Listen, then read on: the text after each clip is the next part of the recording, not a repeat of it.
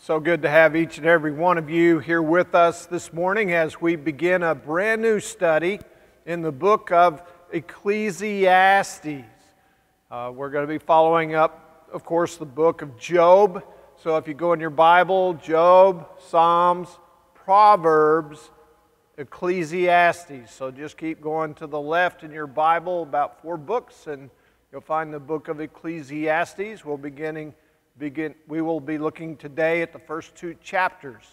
So we'll start in chapter 1, verse 1 this morning. But before, as always, we begin the study of God's Word with prayer, I would invite you at this time to lift up whatever might be troubling your heart to God, wherever you are. God is there with you, just as He is here with me today at this time. So I would just invite you to lift up your prayers to Him as I lead us in prayer. Let's pray. Father, we praise Your name. Lord, we thank You for this day that You've given us. Lord, that we can come here together, that we can open Your Word together. Lord, that we can we are reassured by You and Your Word that You are here and present with each and every one of us, We ask, Lord, that You would guide our hearts as we look at Your Word. Help us, Lord, to understand it, first of all. And, Lord, then help us to learn how to apply these timeless truths that we're going to see today in our lives. Lord, we ask that You would guide our lives, Lord, also, as we have things that are troubling us today. We have many who we love who are ill.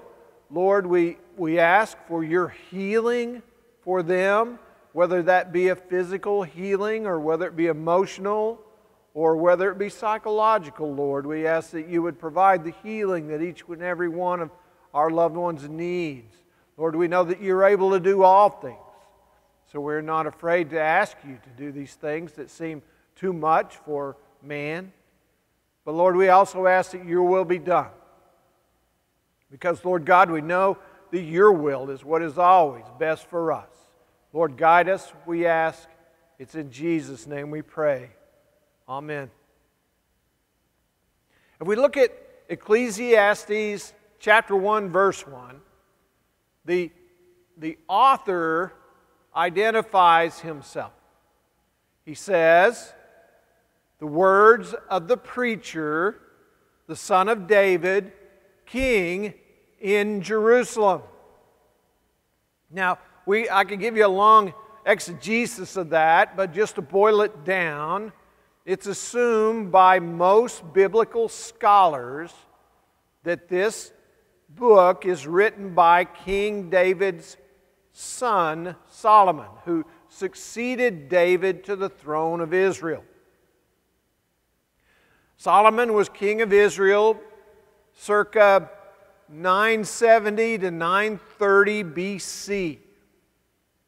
We know from the Septuagint, which is the translation into Greek of the Old Testament Scriptures, that the word Ecclesiastes is Greek for preacher, as it's translated in the New King James Version, or teacher, as it's translated in the Christian Standard Bible.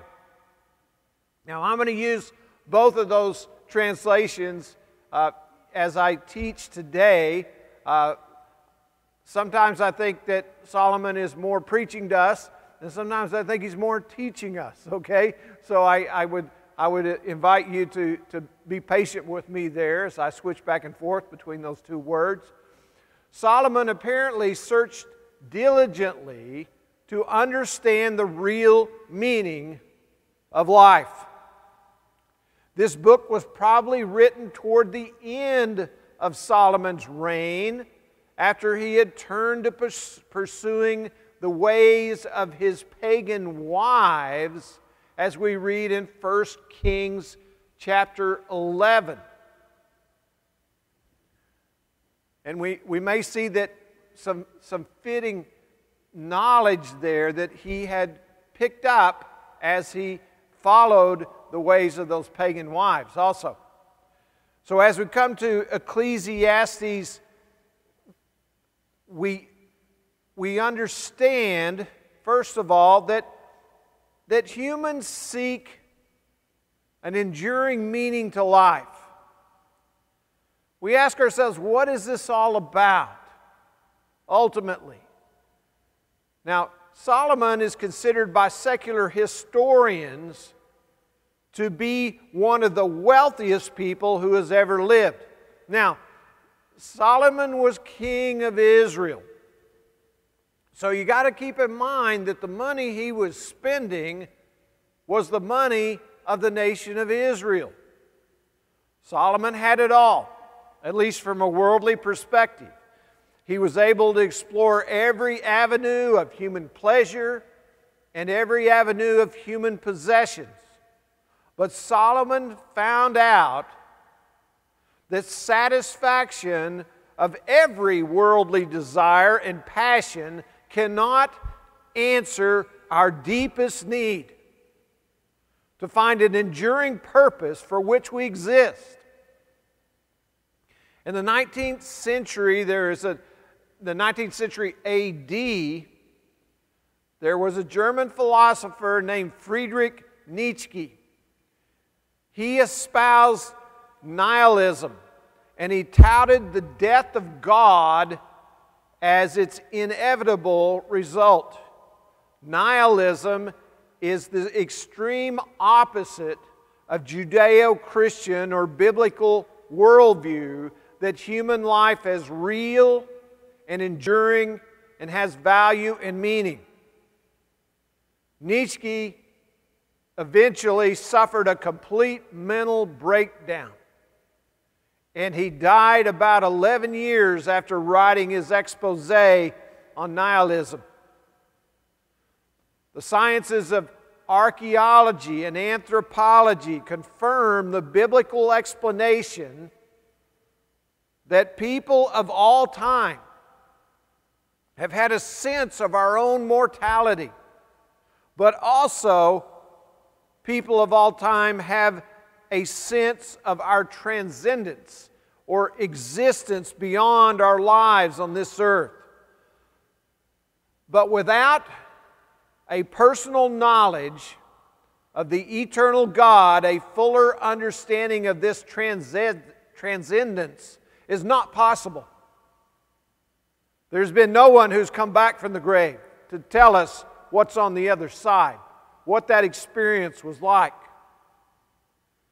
Ecclesiastes shows that around 940 BC, Solomon conducted a grand experiment, searching far and wide in an attempt to experience everything life has to offer. After all, he had experienced, learned, and done. Solomon declared that it was all vanity or futility, meaningless, transitory, and of no lasting value. In Ecclesiastes chapter 1, we see by looking at Solomon's writings that he thinks that life can seem pointless.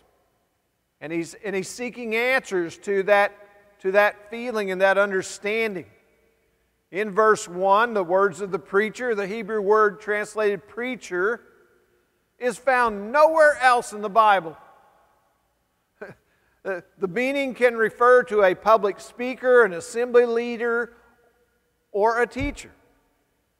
In reference to King Solomon, the word indicates this book does not consist of his decrees, but rather his personal philosophy on life, his personal admonitions, and his counsel, particularly to the young members of the upper class in Israel's society at the time. Verse 2 in chapter 1 says, "Vanity of vanities," says the preacher. Vanity of vanities, all is vanity. Now, that phrase, all is vanity, represents the main theme of this entire book. All human attempts to make life meaningful apart from God are ultimately futile. The Hebrew word translated vanity or absolute futility, as is translated in the Christian Standard Bible, carries a broad spectrum of meaning. Let's look at that really quick because we're going to see it again and again and again in this book. The Hebrew word literally means vapor or breath. It denotes the fleeting, visible vapor produced by a person's breath on a cold winter day. Hence, the term can mean fleeting or transitory, futile, worthless, or meaningless.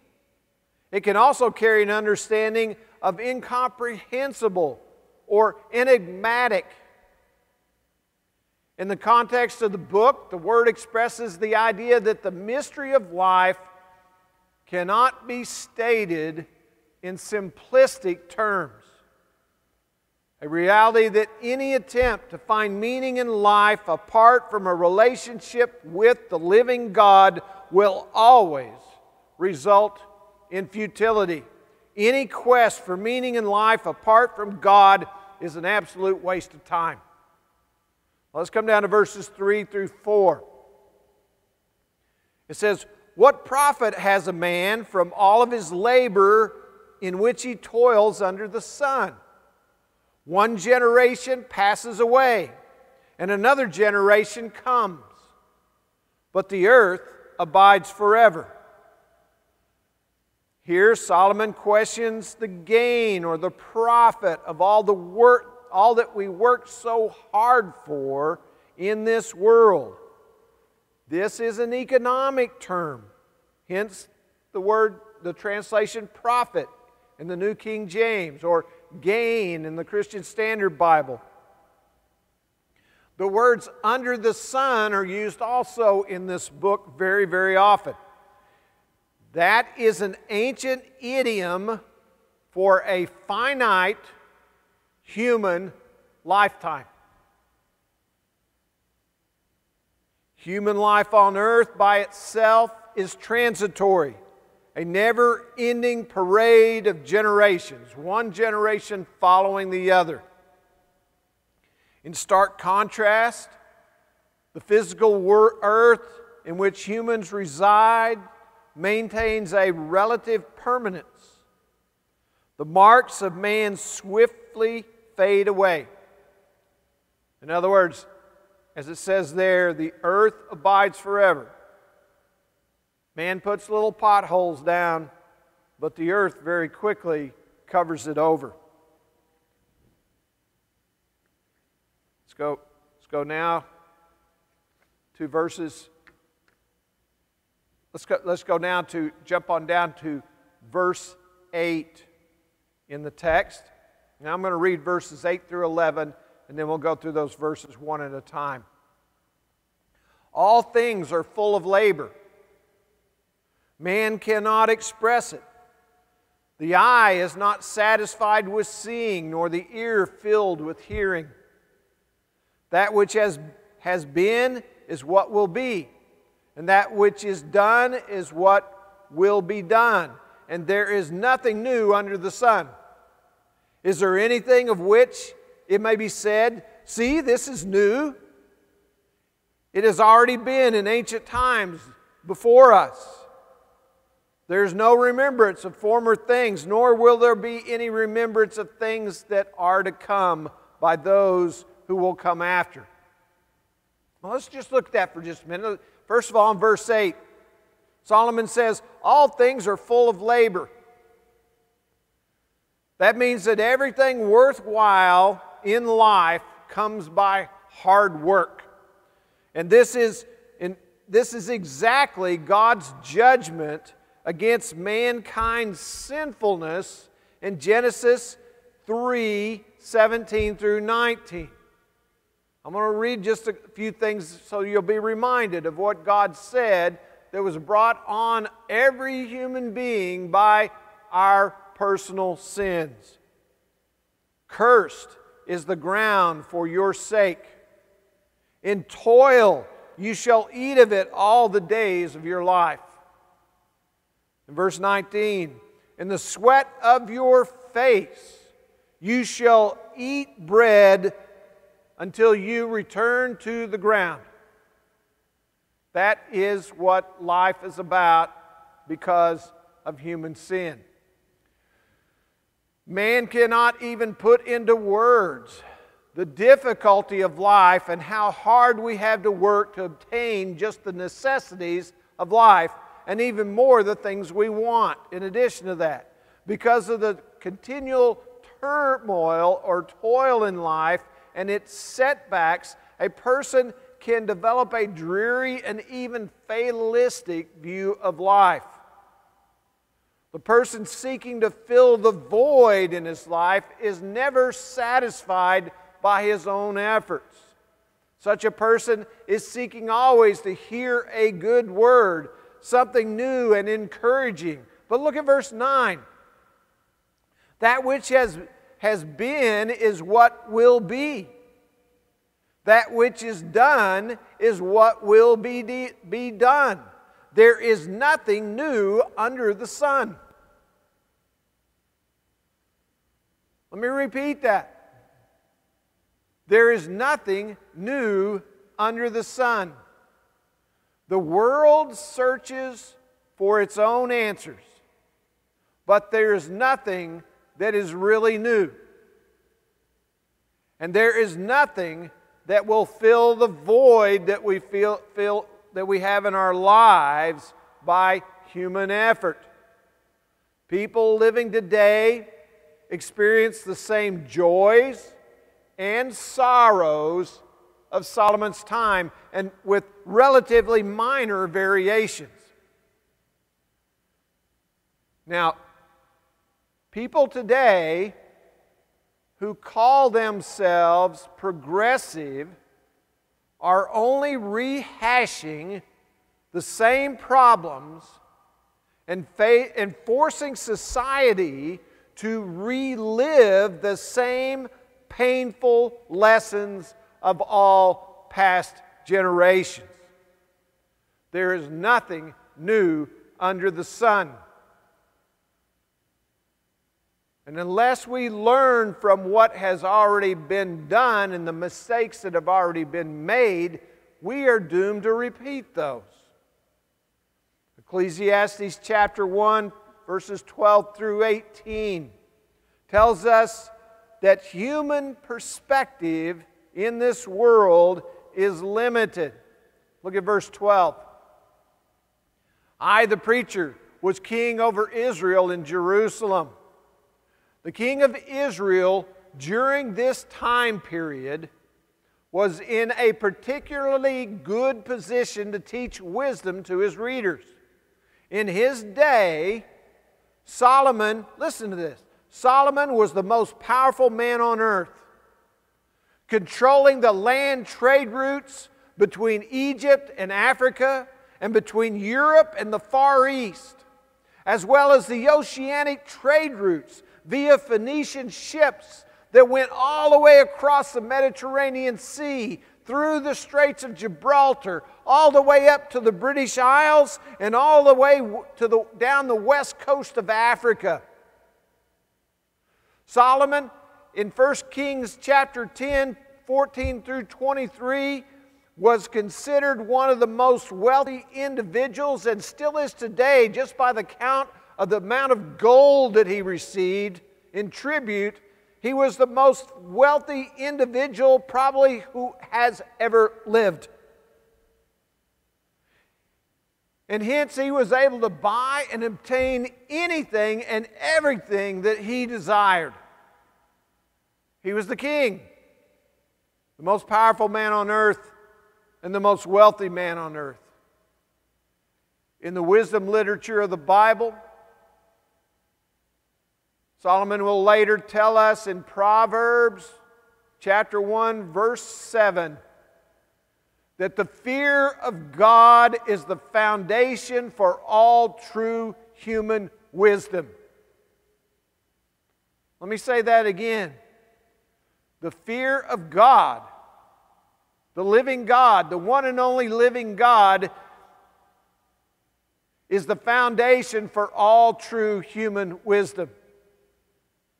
Here in Ecclesiastes, however, Solomon's quest centered on his own efforts of learning from personal experience. From this limited perspective, Solomon found only enigmas that he could not resolve on his own. Look at verse 13.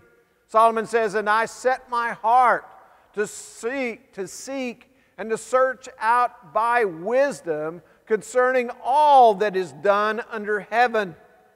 This burdensome task God has given to the sons of man, by which they may be exercised.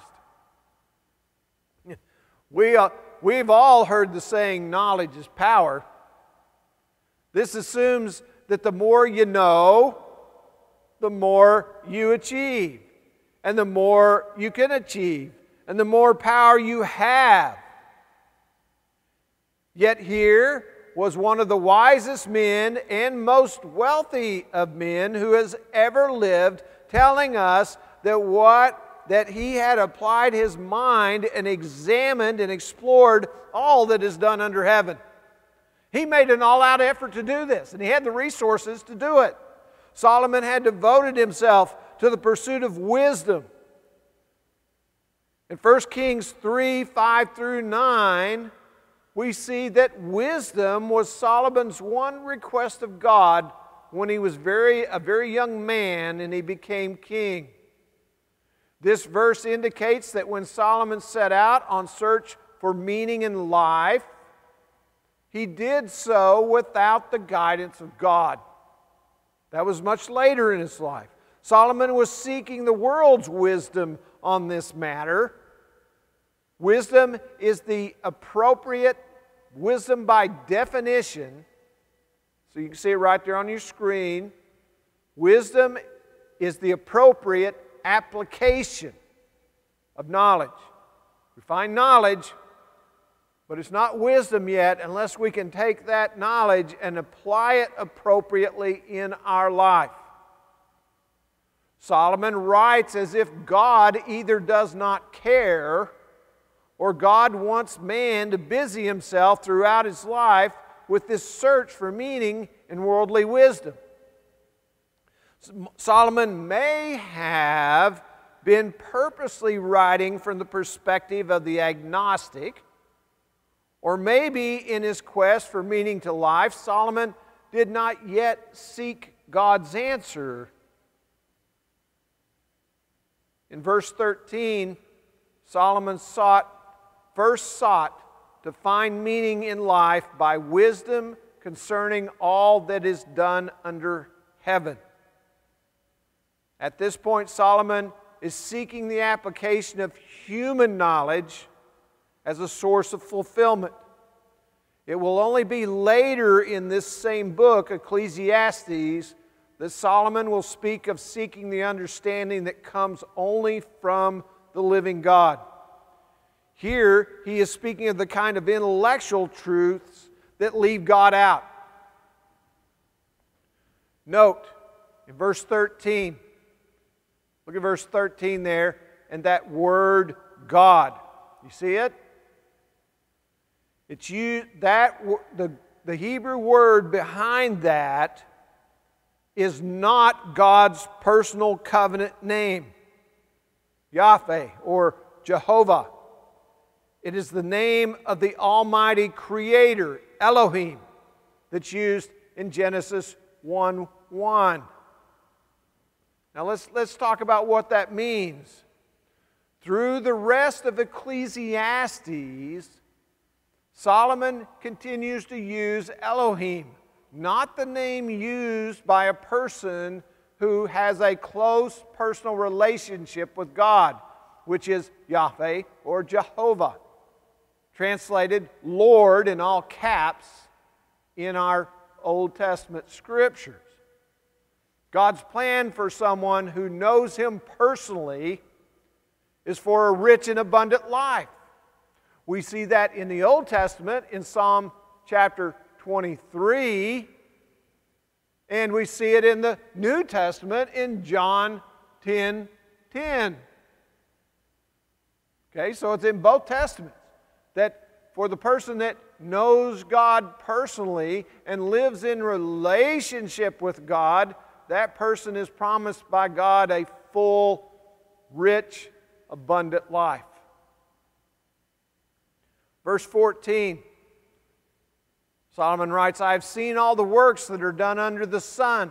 Remember, that's works that people do in their lifetimes here on earth. Okay? And indeed, all is vanity and grasping for the wind.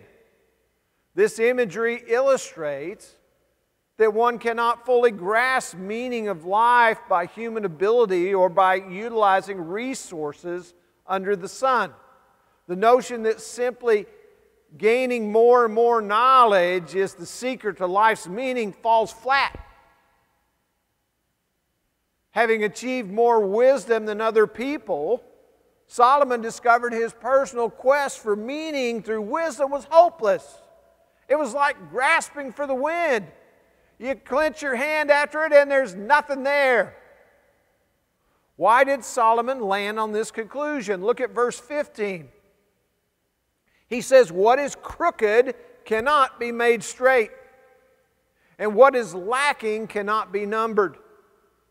All wisdom in the world under the sun cannot fix the deepest problems of humanity caused by our sinfulness. No mortal individual has the ability to attain complete wisdom. To think one can do so is vanity.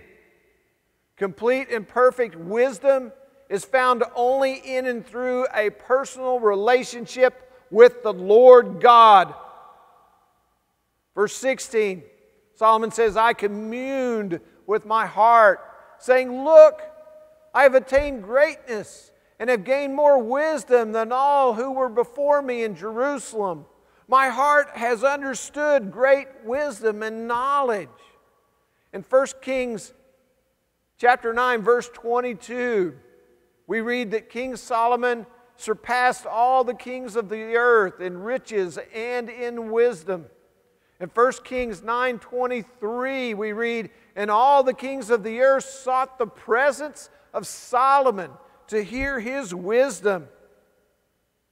Now look at verse 17. This seems almost contradictory to that when it says that Solomon said he set his mind to know madness and folly. He tried things that he knew were failures, and he tried things that he knew were sinful in his own life. In verse 18, Solomon's conclusion, in much wisdom is much grief, and he who increases knowledge increases sorrow.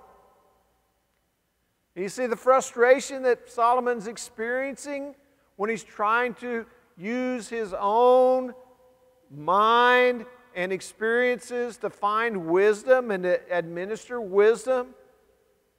Elsewhere in the New Testament, written in about 40 to 50 AD, human wisdom is discounted. Look in 1 Corinthians 1:20.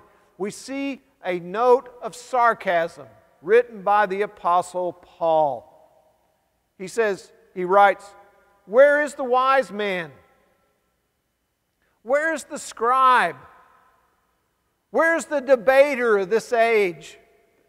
Sarcastic words, because he says they don't show up amongst those who do not know God.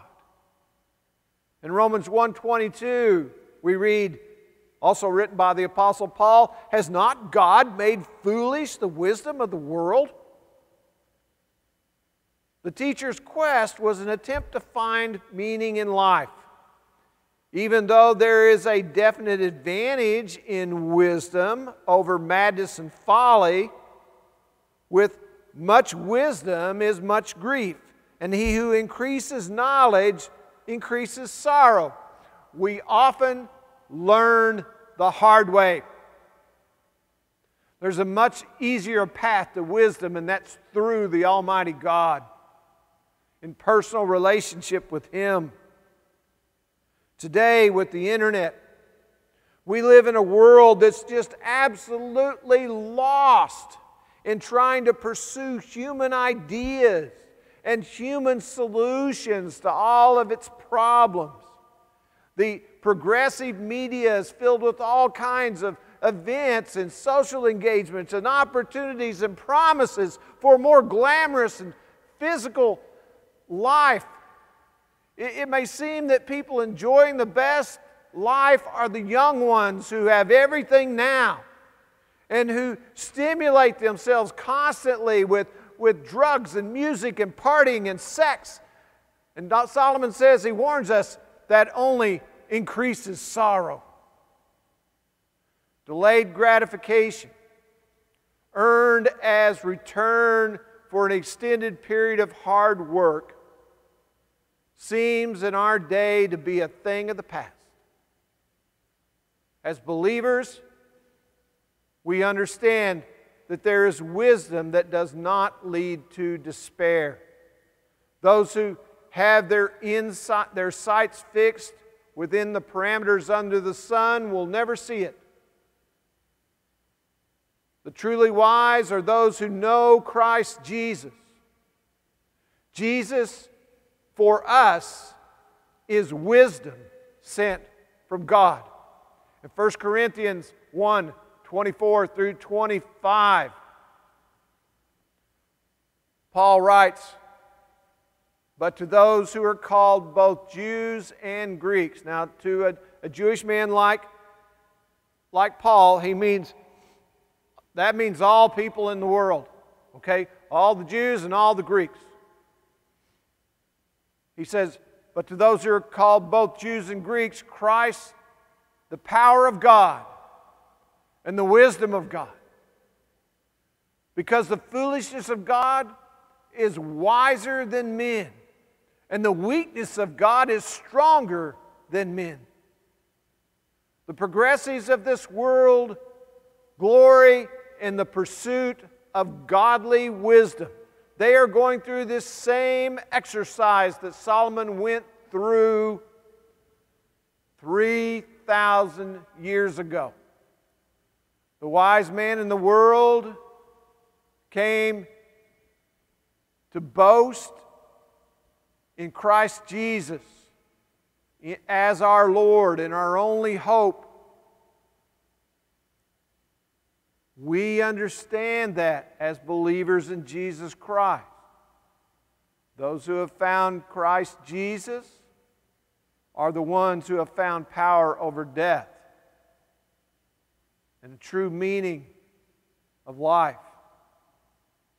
This eternal perspective gives meaning that wisdom in this world cannot obtain. Now let's come down to chapter 2 in Ecclesiastes. Let's look at verse 1. Solomon says, he writes, "I said in my heart, come now, I will test you with mirth. Therefore enjoy pleasure, but surely this was also vanity." When the pursuit of worldly wisdom failed to satisfy Solomon's search, he turned to sensual pleasures to find meaning in life. And we see this historically documented in the book of 1 Kings. This is what many today call the good life. It denotes a life centered on self-gratification and materialism. Solomon discovered that this experiment was an empty life, a total failure. In verse 2, Solomon writes, "I said of laughter, madness, and of mirth, what does it accomplish?" Solomon concluded that even laughter was madness. Now, we're told by psychologists that laughter is, as a general rule, very healthy for us. However, life is very serious. Laughter is good only if it is appropriate for the situation that we find ourselves in. In many situations, laughter shows a detachment from reality. Pleasure only brings a smile for a moment. Its value is extremely transitory. Excitement in any activity quickly fades and must be immediately replaced with another. The Hebrew word translated vanity, used 35 times in this book, can be translated futile, meaningless, or useless. The answer here to what Solomon is experiencing is the advice that Solomon should give is train yourself in godliness.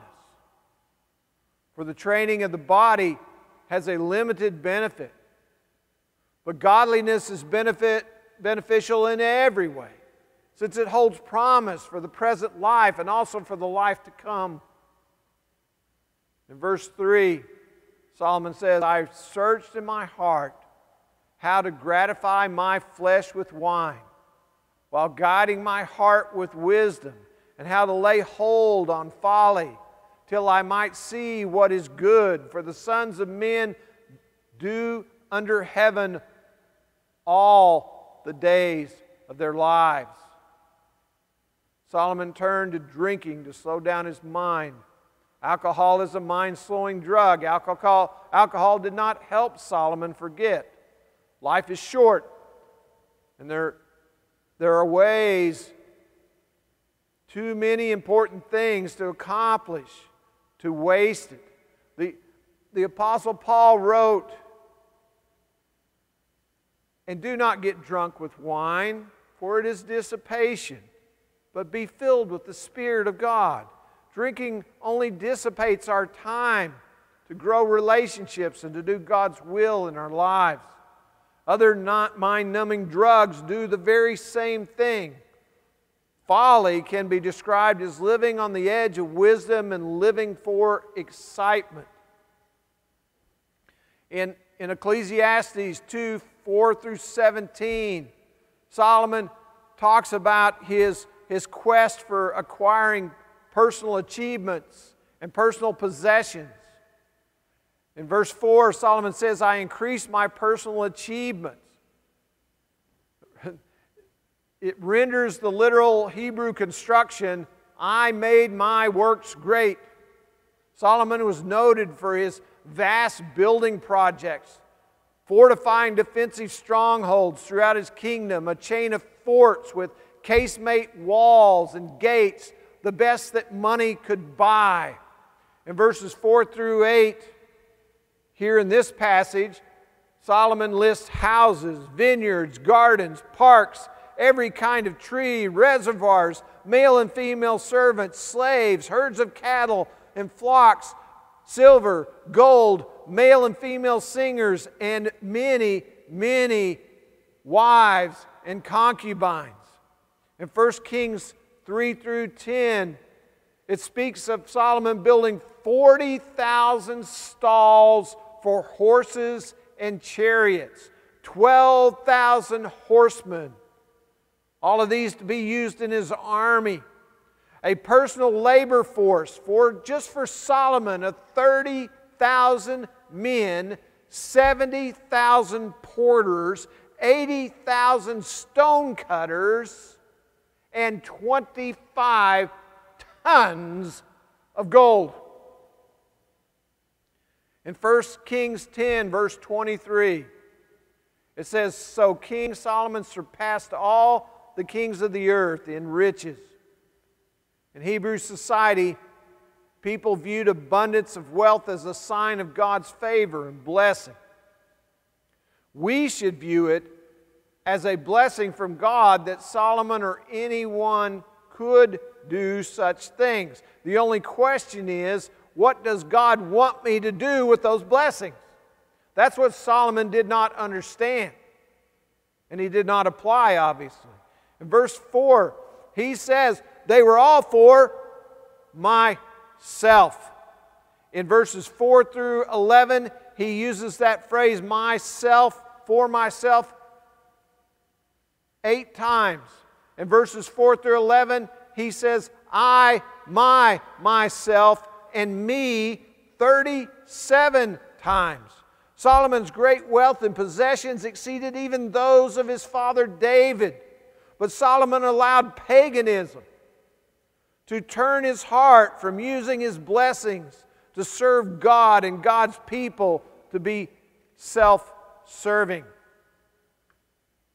As always happens when a person turns from serving God to serving self, Solomon's morality and personal ethics were laid aside. In 1 Kings 11, 3-4, Solomon gave himself over to sexual passions, gaining over 700 wives and 300 concubines.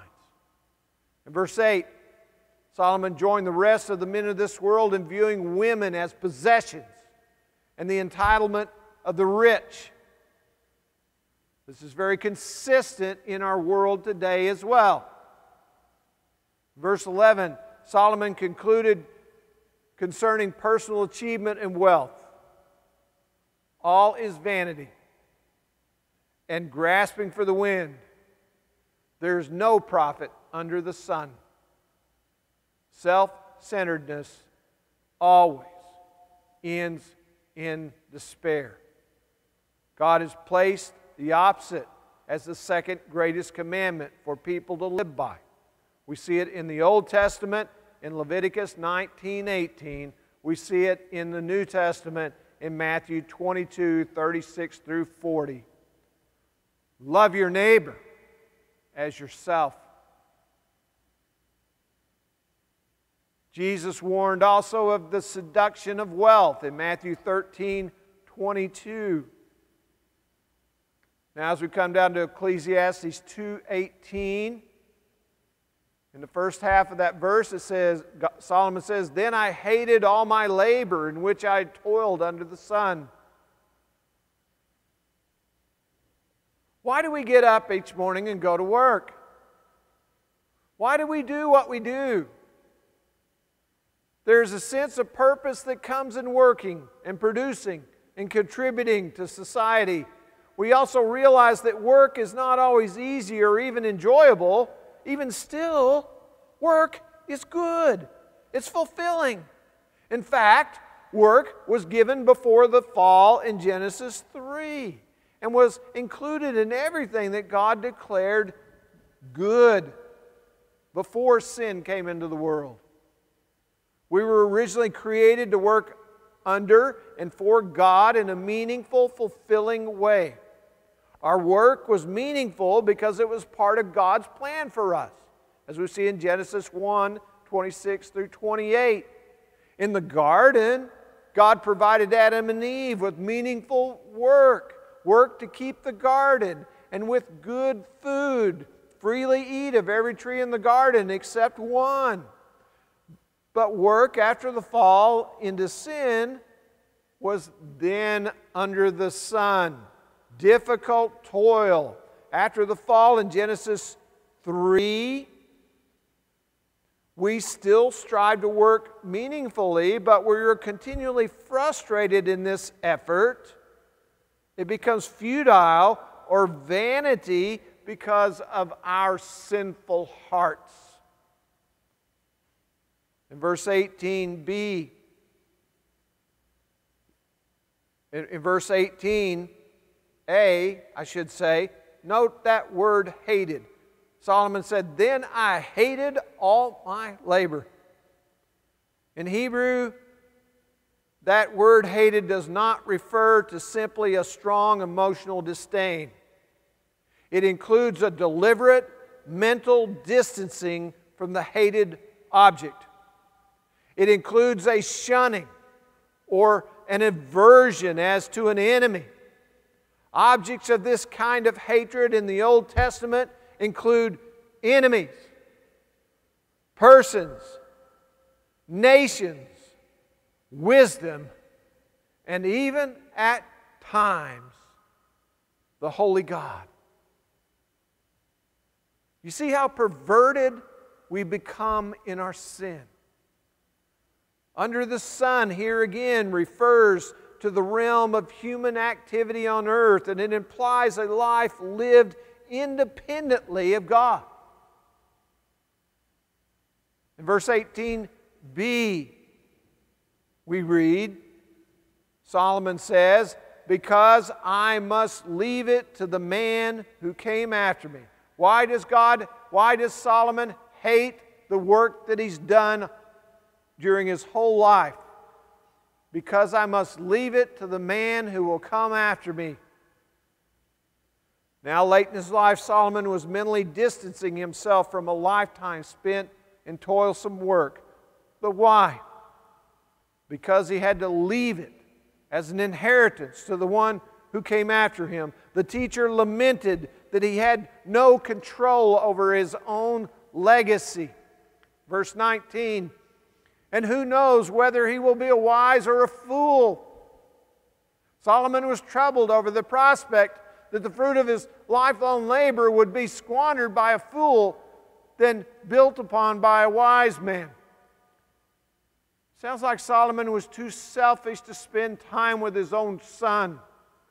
That Solomon's fears were well-founded as a result. Scripture only lists one son for Solomon, Rehoboam, who succeeded him as the king of Israel. And in 1 Kings chapter 12, Rehoboam did indeed act as a fool. And as a direct result of some of his decisions, Israel very soon broke into civil war and split permanently into two nations, Israel in the north and Judah in the south. Solomon's son would leave a permanently divided nation that David and Solomon had worked so hard to unite and lead to amazing prosperity under God. Verse 20, Solomon says, I turned my heart and despaired of all the labor in which I had toiled under the sun. Solomon experienced the predictable result of separating himself from God. He gave himself over to despair, which means an absence of hope. Solomon confesses, I turned my heart, and the result was I despaired of all the labor which I had toiled. He turned his heart from God to the world. Look in verse 21. The first half of the verse says, for there is a man whose labor is wisdom, knowledge, and skill. Solomon was likely referring to himself, but is showing the applicability of the same situation occurring in another person's life. Solomon had led the production of magnificent structures like the temple and his fortresses and his walled cities to protect his people. Wisdom here in this verse echoes God's approach to work. Psalm 104:24 says, O Lord, and this is Lord in all caps. This is spoken by a person that lives in personal relationship with the living God. O Lord, how manifold are your works. In wisdom you have made them all. The earth is full of your possessions.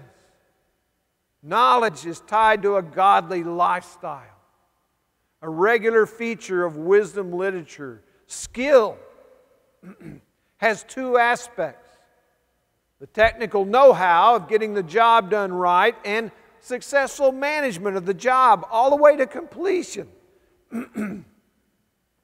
In verse 21, the second half of verse 21, yet he must leave his heritage to a man who has not labored for it.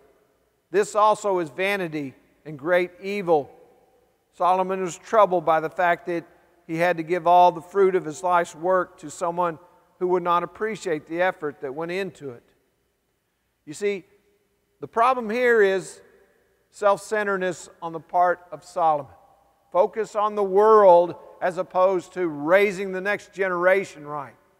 Raising his son and teaching him right from wrong, and teaching him to live by faith and trust in the living God. For this reason, New Testament readers should have sympathy toward Solomon in his limited perspective. Coming to grips with death without this clearly espoused eternal perspective through Christ is itself an enigma.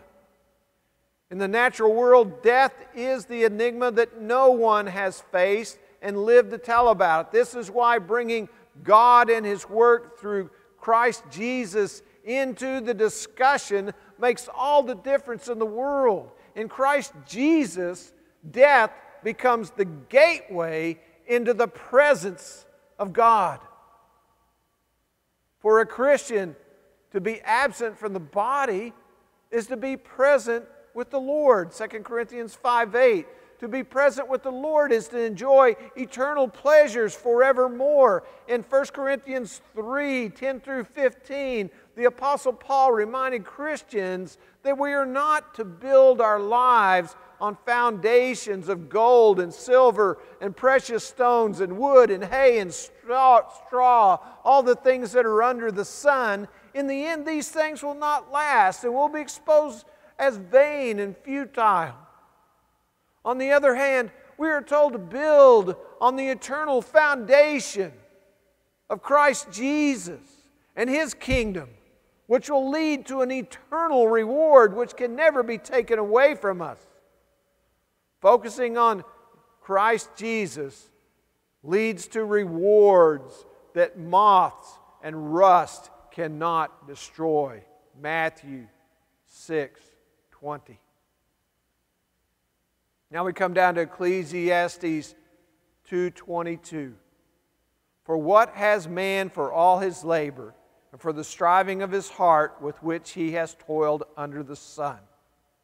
Solomon was not asking what would become of his wealth, so much as what will become of me and my memory. Verses 22 through 23 tell us that his lifetime of work under the sun had resulted in grief-filled days, a sorrowful occupation, and anxious nights. In verse 23 it reads, For all his days were sorrowful, and his work burdensome. Even in the night his heart takes no rest. This also is vanity. This is Solomon's conclusion about worldliness, love of the world. In verse 24, Solomon writes, Nothing is better for a man than he should eat and drink, and that his soul should enjoy good in his labor. This also I saw was from the hand of God. Solomon is waking up.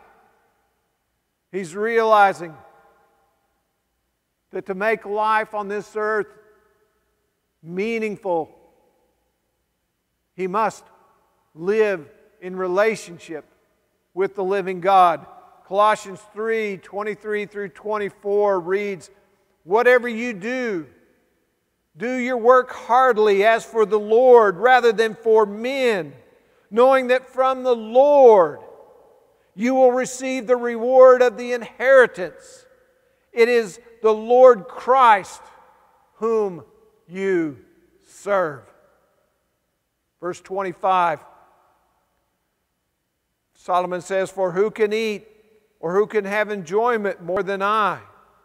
Look in verse 26. But to the sinner he gives the work of gathering and collecting, that he may give to him who is good before God. This also is vanity and grasping for the wind. Now what he's talking about, vanity and grasping of the wind there, is the first part in verse 24. For who can eat and who can have enjoyment more? Solomon's saying, well, of all the people who have ever lived, who should be able to enjoy life more than I? He says, I have all the money in the world. I can do anything I want, and I have done anything I want. But he says, listen, the only person that's going to find satisfaction in his work and in gathering and collecting and doing work is the one who is good before God.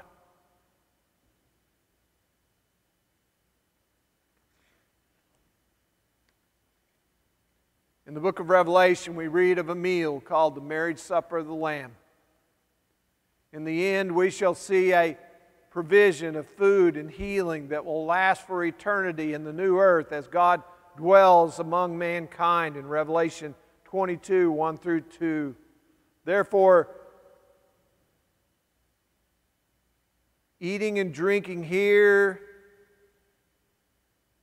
on earth is now simply a foreshadowing of eternal life, of eating and drinking in the presence of God that is to come. We must realize that everything that we have here is a gift of God. We are stewards of it. It is given to us for our use according to God's purpose. And if we do not use it according to God's purpose, then our life becomes vanity and grasping for the wind. God gave humans life and work as a means of joy, not despair.